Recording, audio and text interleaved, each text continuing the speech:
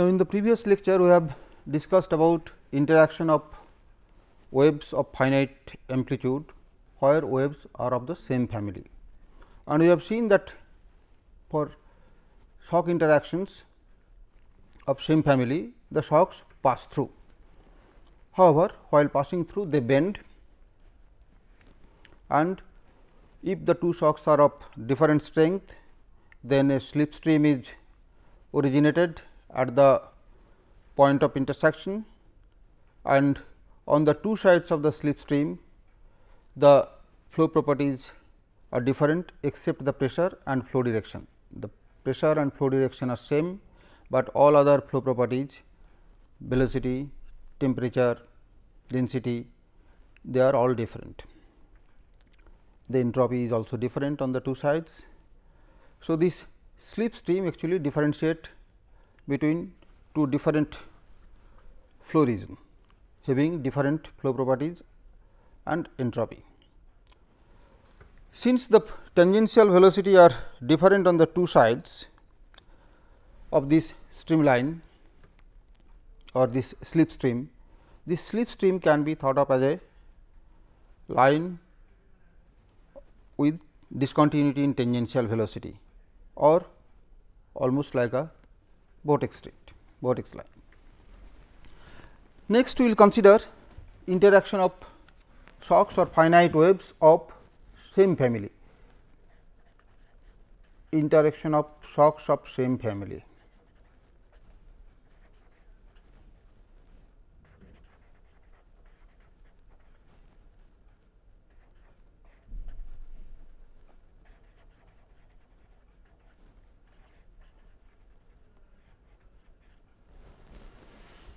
That is where two shocks are interacting and both of them are of same family, that is both of them are either left running or right running.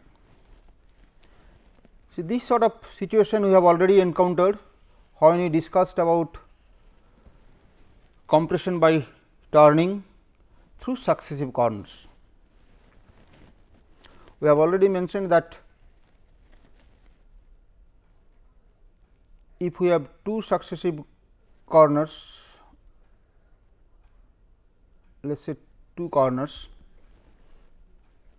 with different amount of turn. So, the flow turns here through a shock is this and becomes parallel to this part of the flow, this part of the wall. Again it turns through another shock and become parallel to this part of the downstream part of the wall. Now, if the upstream Mach number is m 1, then after the first shock the Mach number decreases and these two shocks have different wave angle and usually they converge. So, at certain distance they will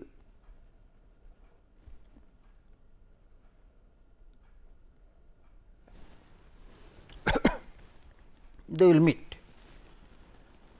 Now, in this case the shocks being of the same family, they do not pass through, they cannot pass through, rather they coalesce to form a single stronger shock. They coalesce to form a single stronger shock. So, they coalesce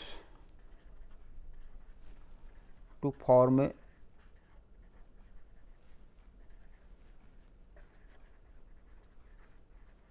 single stronger shock.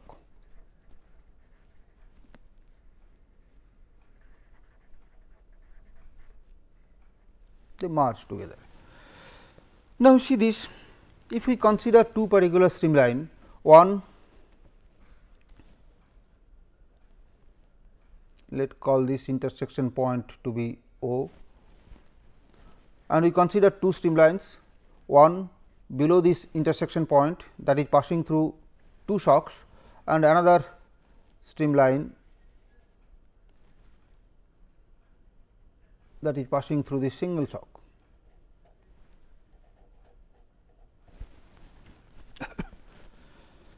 Now, these two streamlines or all streamlines which are on one side of this intersection point and the other set which are on the other side of the streamline, they will experience different entropy changes, and consequently there will be difference in the entropy of the flow which is passing through this part of the shock and which is passing through these two shocks, and a slip stream will be formed. A slip stream will be formed.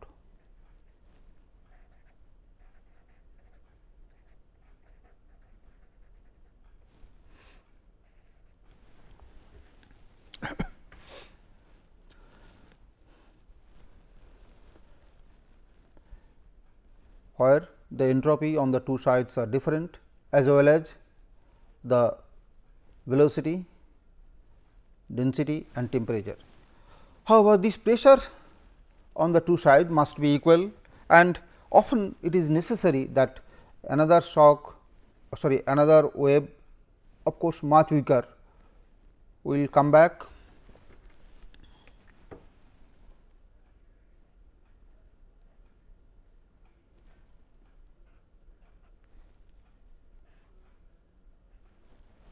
a weak reflection.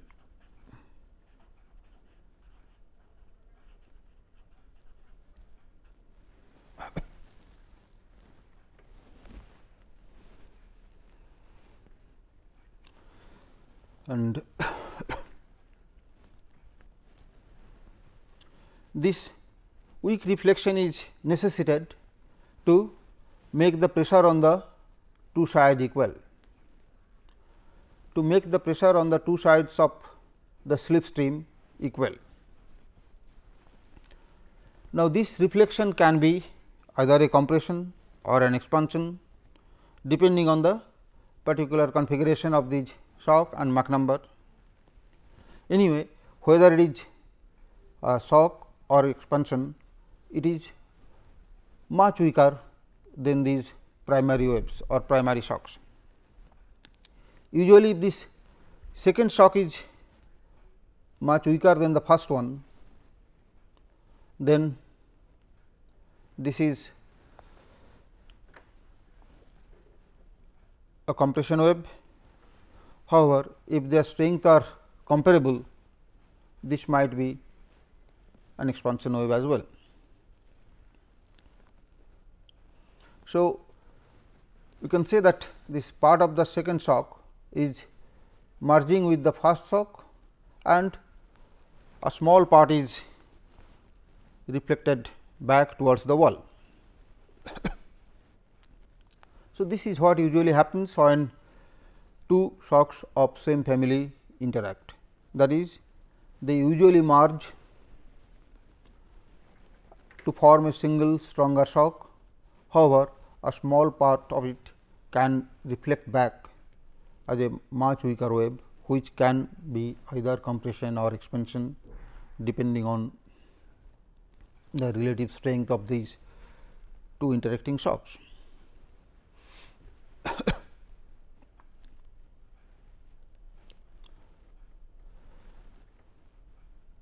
And this slip stream develops at the point of intersection, which separates the flow into two different regions having different entropy and different density, temperature and flow velocity. And since this slip stream represent a jump in tangential velocity, this is essentially a vortex line. Now, when there are a number of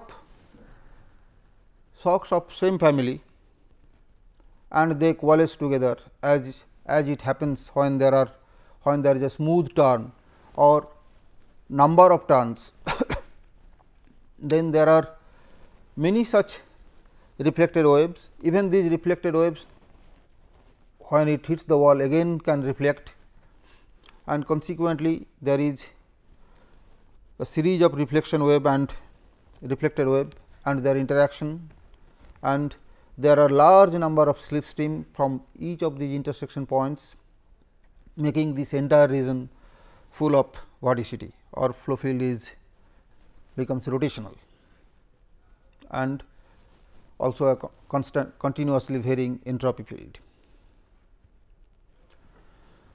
Let us now consider when a shock interacts with an expansion fan. When a shock interacts with an expansion fan of the same family, that is, both are moving in the same direction, let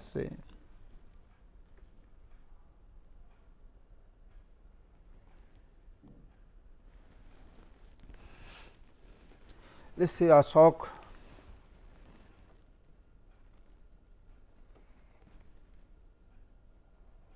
develops from here. Now, at this corner, as the flow turns in this corner,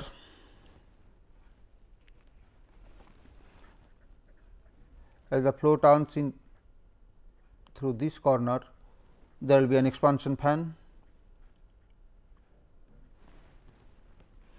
There will be an expansion fan.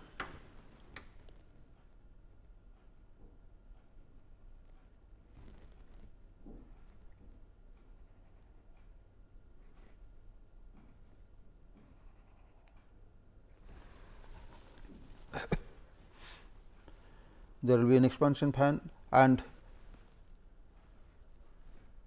both the waves, that is the shock wave and the expansion waves, are of the same family and they will interact. What happens in this case is that the shock is attenuated, or the shock strength decreases at each case, and since the shock strength decreases here, it have a different shock wave angle and it will move like this. Further interaction with this, it will again experience a reduction in strength or attenuation, and it will further bend, and we will have a bend shock. Now, in each case there is usually associated a weak reflection,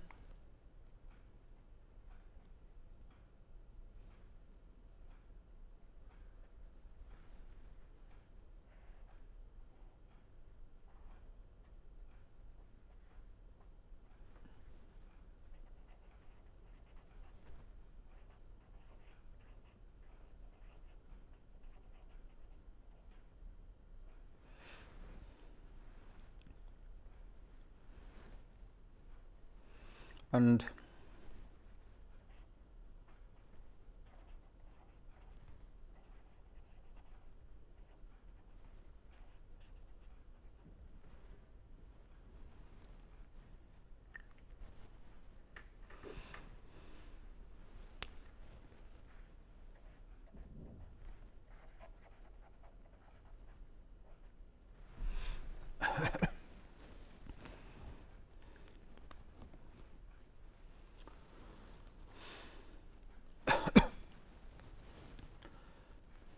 however, in each of these cases you can see that the flow which is crossing this shock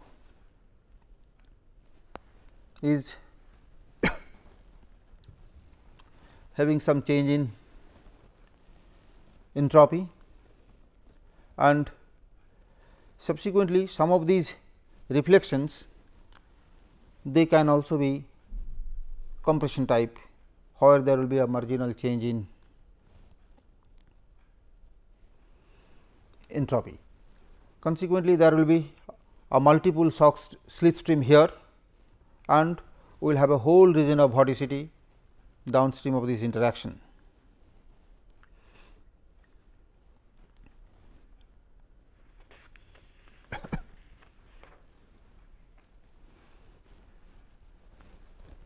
So, we discussed mainly two type of shock interaction, that is interaction of shocks of same family, and the other is interaction of waves of different family, which we discussed last class. Interaction of same family, which we discussed today, we have seen mostly that in case of shock, these two shocks they coalesce together with a weak reflection, which can either be compression or expansion, and there will usually be a slip stream from the point of interaction.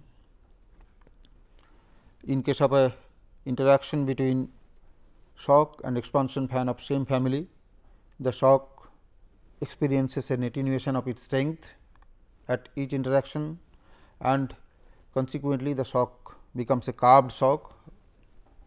At each interaction it bends because of its strength reduced, and we have a curved shock due to this interaction, and at each point of interaction there will be usually a weak reflection, and in many cases, particularly if the interactions are weak, these reflections can be neglected. However, when the interaction is quite strong, these reflections cannot be neglected, and there will be a multiple slip line, and downstream there will be a whole region of vorticity or an entropy field. Now, we will consider some other cases of interest. One such is that in case of a viscous flow or flow near a wall,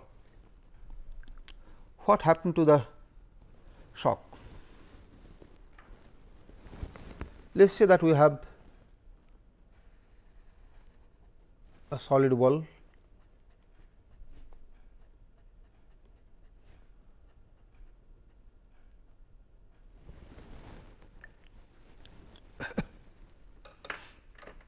and a shock is coming and incident. Now, we know that near the wall there will be usually a boundary layer, and flow velocity will continuously decrease towards the wall, and at the wall there will the flow velocity being 0. Now, within the boundary layer there will be a small region of the flow where the flow is subsonic, and let us say the part of the flow is such that the part of the boundary layer is supersonic, and consequently this shock will be able to penetrate that supersonic part and will not be able to hit the wall where it is subsonic, or where the flow velocity is 0, and also little above it where the flow is subsonic. However, since the flow Mach number upstream of this shock is continuously changing or decreasing in the subsonic part, in the supersonic part within the boundary layer, the shock strength or shock wave angle will also continuously increase, and it will behave almost like a normal shock, and the configuration will be something like this. That is, of course, it is shown here as touching the wall, but in reality it will not reach the wall, but little above the wall until the region where the flow is supersonic, and within that boundary layer there will be a small stem which is almost like a normal shock.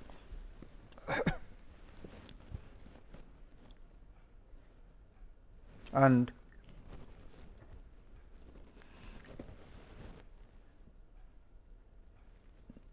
in this region, this will be the slip stream,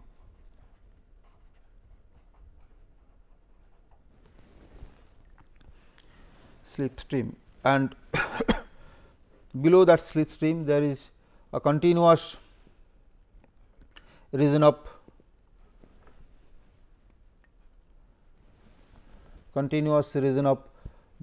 rotational flow or flow with vorticity, and this whole region is of rotational and having entropy field. This part where m 2 is greater than 1, and in this part m 2 is less than 1.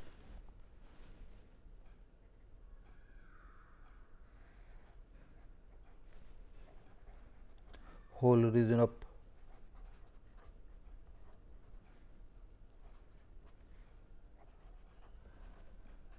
vorticity field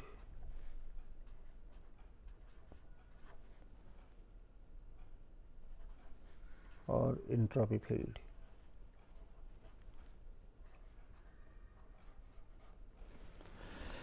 So, this special type of shock reflection, this is a special type of shock reflection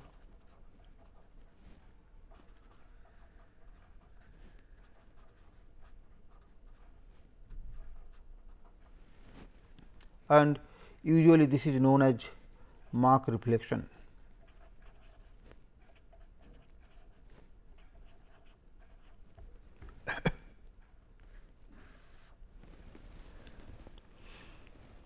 So, you see this Mach reflection is characterized by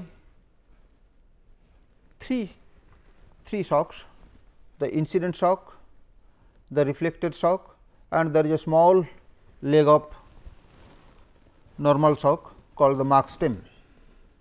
So, it is characterized by three shocks: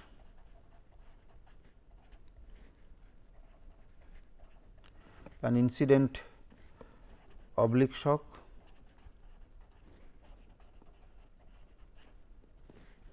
reflected oblique shock,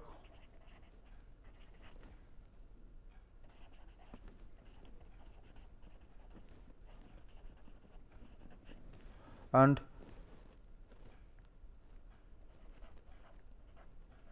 normal shock leg.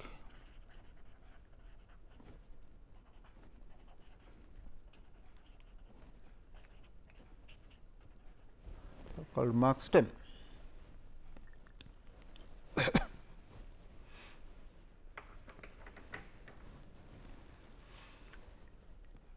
However, there are many other situations where much more complex shock reflection and shock interaction takes place. However, we will not go into that.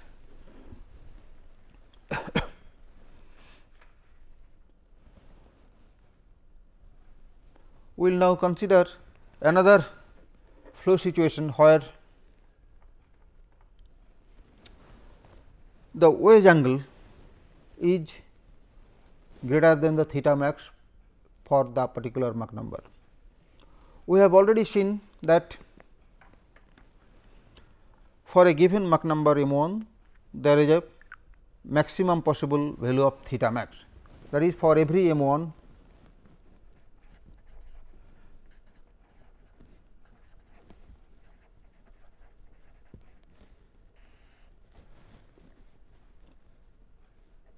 m 1 there is a corresponding theta max. Now, what happens if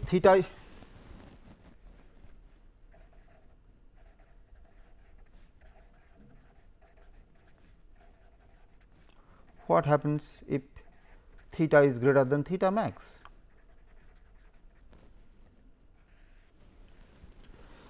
Let us consider a wedge. Let us consider a wedge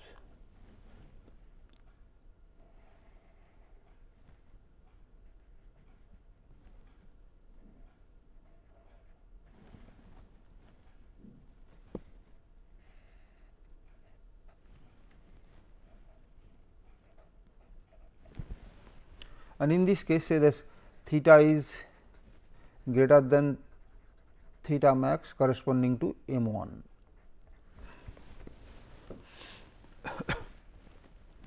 Now, how will the flow behave then? In this case, since we know that through an attached oblique shock, the flow at Mach number m 1 can turn maximum amount by theta max and to become parallel with the wall, but in this case this theta is greater than theta max. So, with an attached oblique shock, the flow cannot achieve this amount of turn to become parallel as it must be to satisfy the boundary condition. Consequently, what need to happen that the flow here in this region has to be subsonic, that is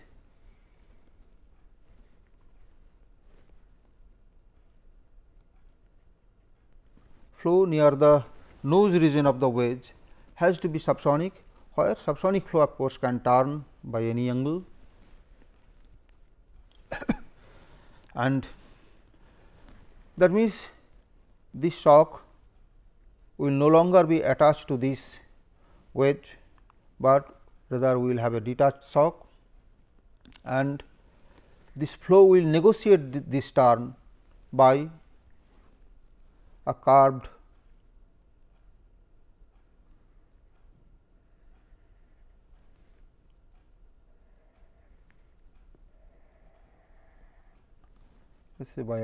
shock.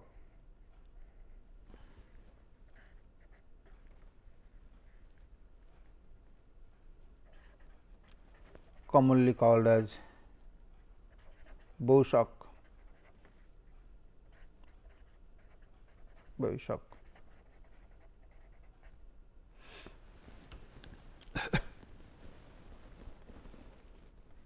At the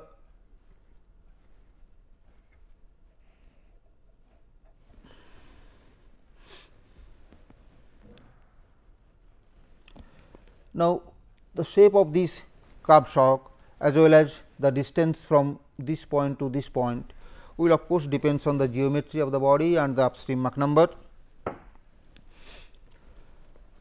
On the central streamline on the central streamline, that is on this, the shock is a normal shock and it does not turn, but it becomes subsonic.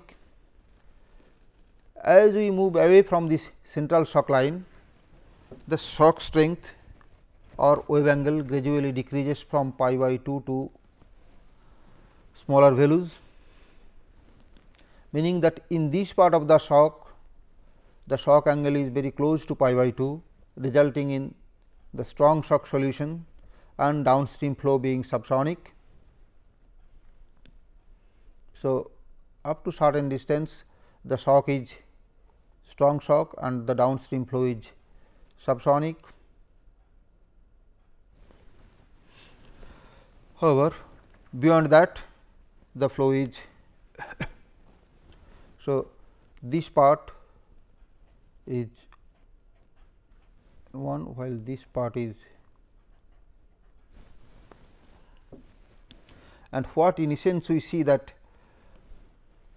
the shock satisfy the entire branch of solution. The complete shock solutions is available here.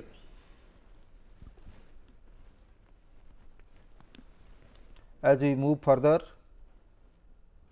the wave angle decreases and shock finally reaches to that, or the angle asymptotically reaches to the Mach angle or the weak post or zero strength shock. Thus, the condition that we obtain along the detached shock wave contain the whole range of oblique shock solution for the given Mach number, and in such a configuration the shock inclination corresponding to strong solution is found as well as the weak solution is found. Now, in this part where the flow is subsonic, we know this shock is no longer independent of the downstream conditions. A change in geometry, that is, a change in pressure in the subsonic portion affects the entire flow up to the shock, and the shock will try to adjust itself to the new condition. This is what happens for a wedge with theta greater than theta max corresponding to m1. Now, for a blunt nosed body where for a blunt nosed body that theta is greater than theta max corresponding to any Mach number, and consequently, for a blunt nosed body the shock is detached at all Mach numbers.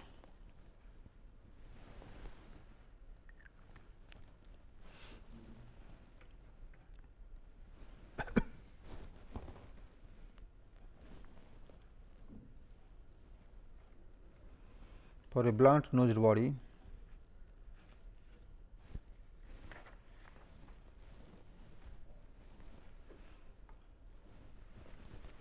if we have a blunt nosed body,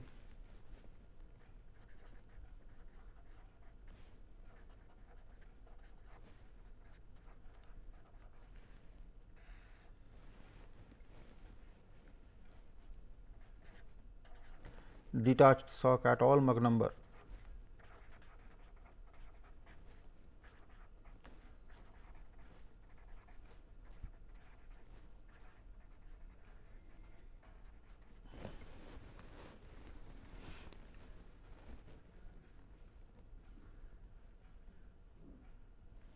Let us say consider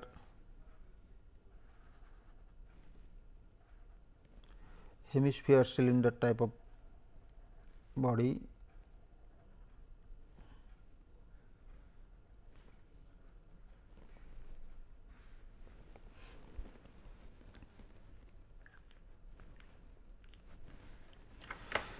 We have a detached shock at all Mach number.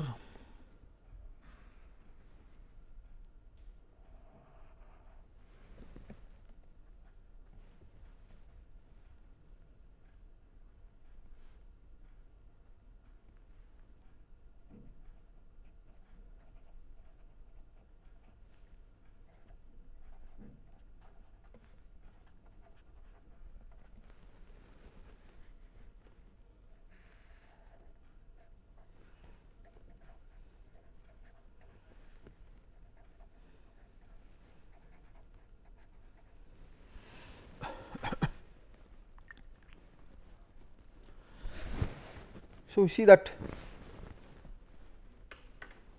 if we use a conventional airfoil that are used for low speed or transonic speed aircrafts, which have a conventional carved leading edge for a smooth flow, we will be always associated with a detached oblique shock in front of it when they fly at supersonic speed.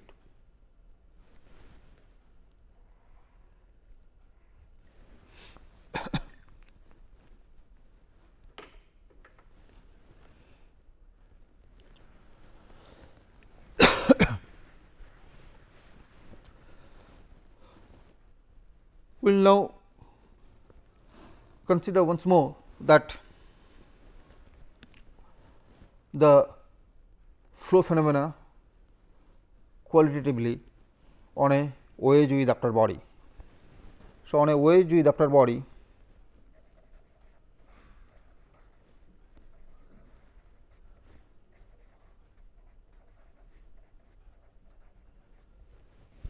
what type of events that happens?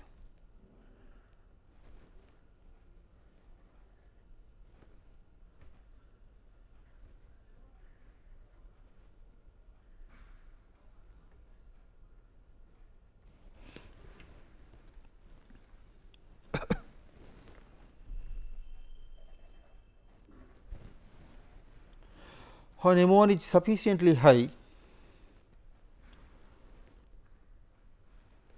when M1 is sufficiently high,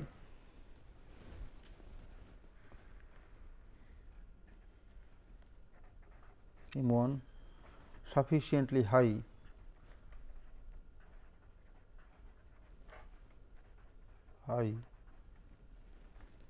so that theta less than theta max corresponding to M1. We have attached shock at the nose, attached shock at the nose,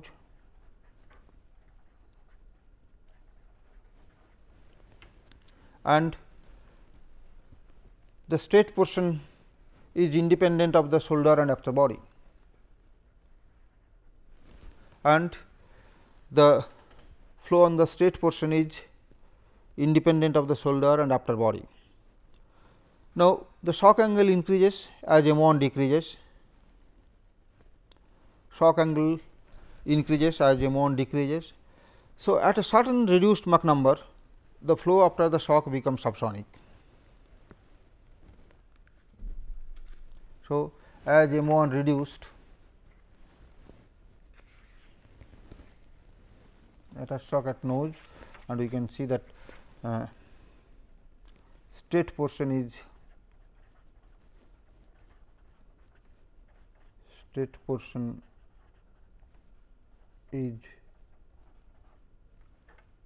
independent of shoulder and upper body.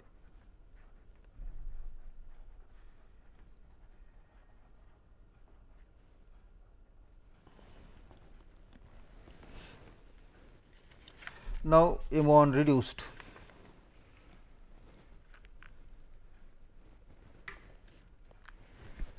M1 reduced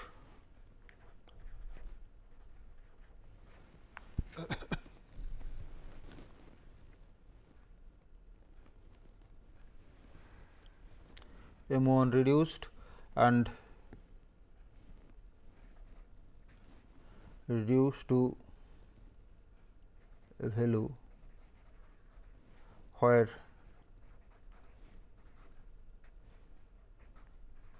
theta greater than theta max M1. Then we have seen already that there will be a detached curved shock and the flow after the shock. Then we have detached curved shock,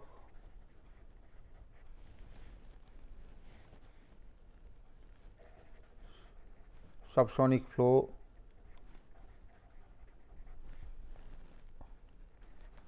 over some region behind the shock,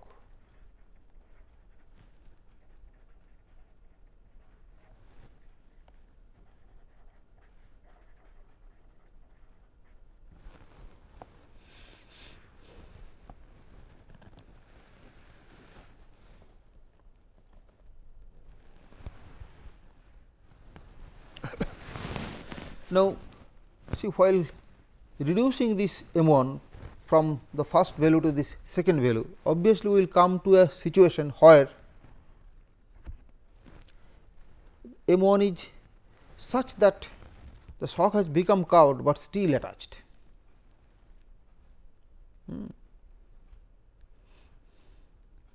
And the flow at an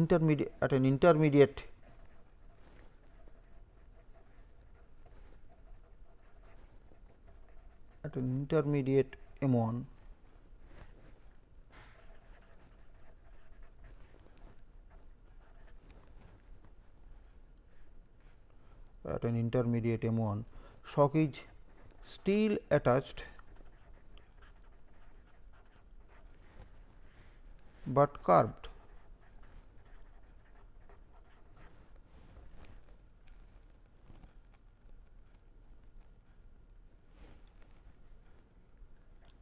With subsonic flow downstream.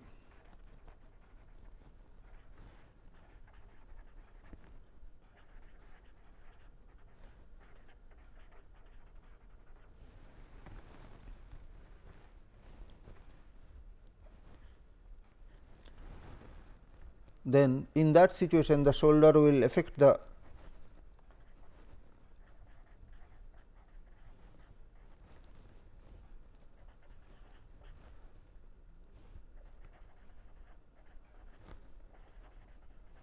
whole shock.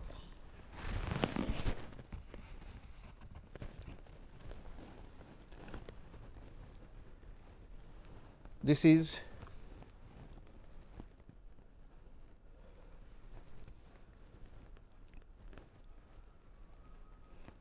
between the region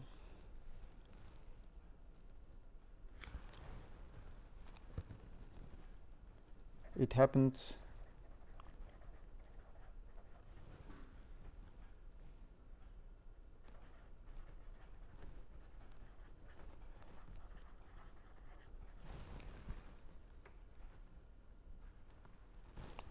when the region is between M2 equal to 1 and theta equal to theta max lines in the theta beta m curve. That is, if we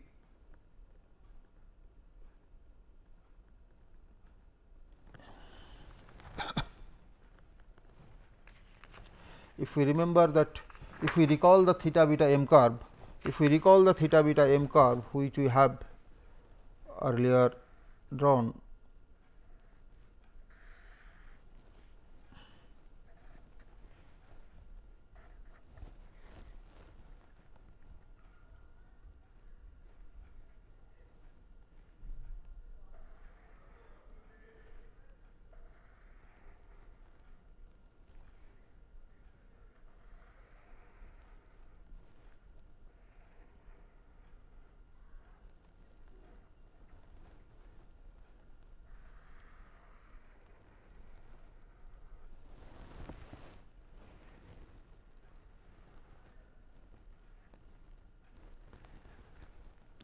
if you remember that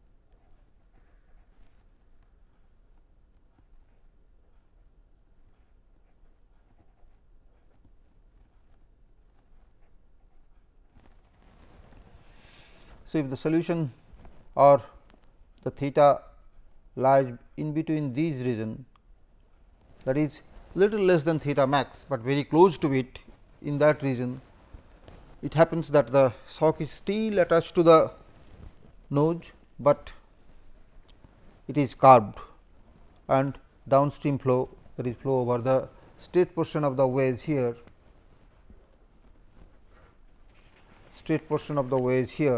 is subsonic, a part of it is still subsonic. That is,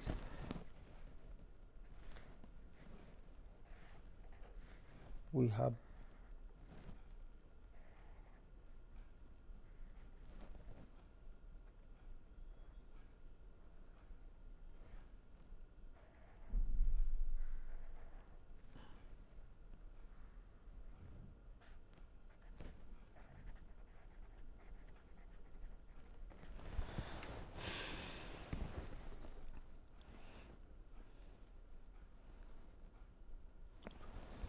and this particular Mach number, as we at which this first happens, can be thought of as a critical Mach number for this particular case.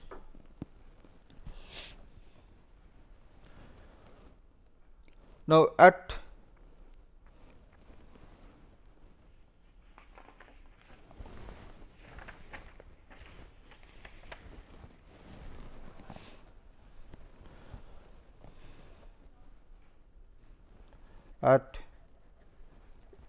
m 1 corresponding to theta equal to theta max,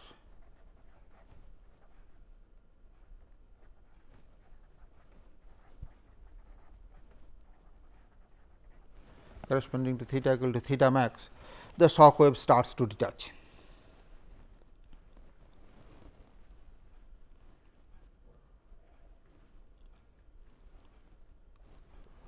Shock starts to detach.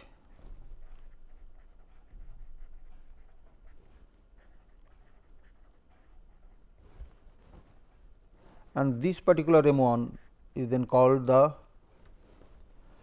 detachment Mach number.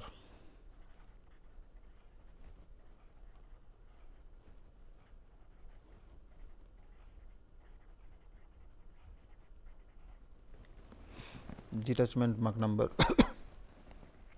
and at as M 1 decreased further, the detached shock move upstream of the nose.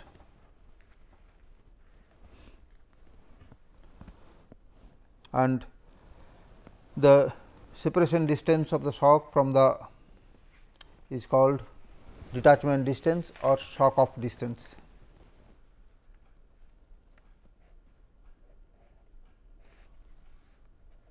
This distance is called detachment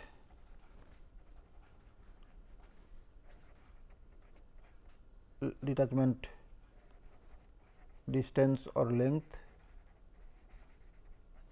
or also called shock of length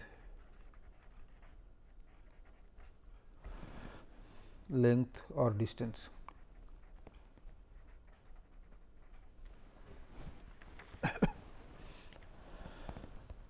So, what we see that in case of a wedge with after body,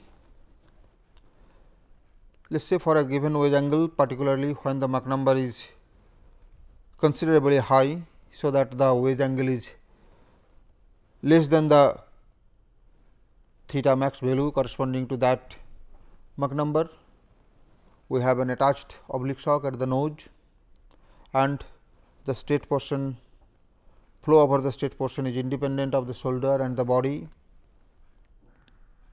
Now, as we decrease the upstream Mach number, that is m1, the shock angle continuously decreases, and at a certain reduced Mach number,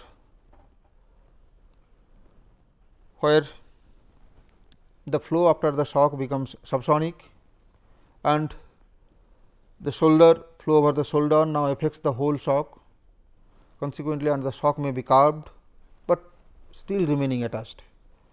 This is we have shown in theta beta m curve the region where this can happen, that is in the region where the wave angle is just marginally less than maximum value of theta max, and the region lies between m2 equal to 1 and theta equal to theta max. This situation can happen. Further reduction in Mach number corresponding to theta max, the shock wave starts to detach. This is called the detachment Mach number, and when Mach number is further decreased, the detached shock moves upstream of the nose. The particular shock of distance will depend on the geometry as well as the Mach number. And once again, since there is a considerable subsonic region behind the shock or over the straight portion of the over the shoulder of the body, that completely affects the upstream solution, and the flow is no longer, or the shock is no longer independent of downstream conditions. For a blunt nosed body, we have seen that at any Mach number, at any upstream Mach number, the flow turning required is larger than the theta max, and a supersonic turning through an oblique shock is not possible, and the flow becomes always subsonic ahead of the blunt nose, and a detached oblique curved shock always stands ahead of the blunt nose. That is, for detached shock we will have, for a blunt nose body we will have detached shock at all Mach numbers.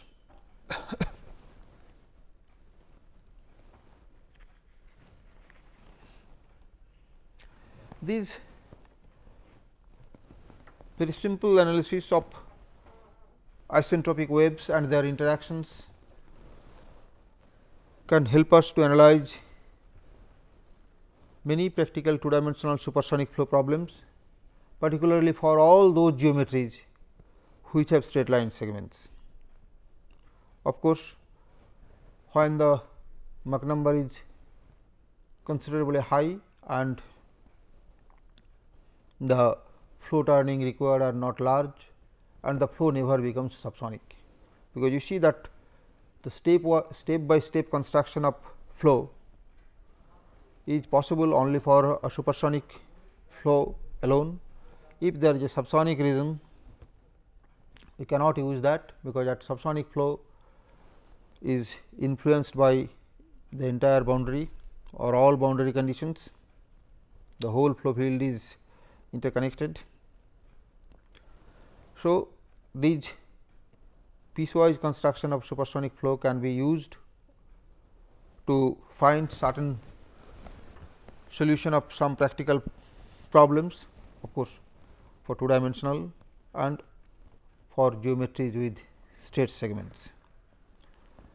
In aerodynamics, we are quite concerned with airfoils and wings, and we know that a flat plate is a very good approximation of aircraft wings, and the flat plate is a state geometry.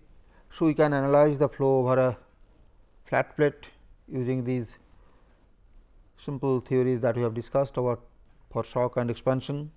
Similarly, in supersonic flow, a diamond shaped airfoil or is very widely used,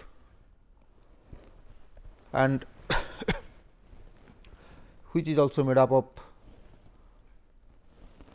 straight line segment, and once again we can analyze that flow both qualitatively and quantitatively.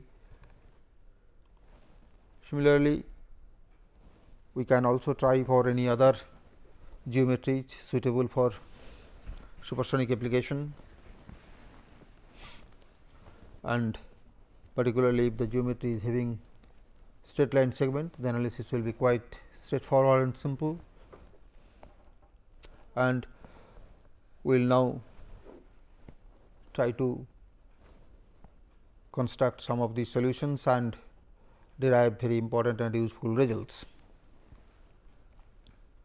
However, we will do that in our next lecture. Thanks.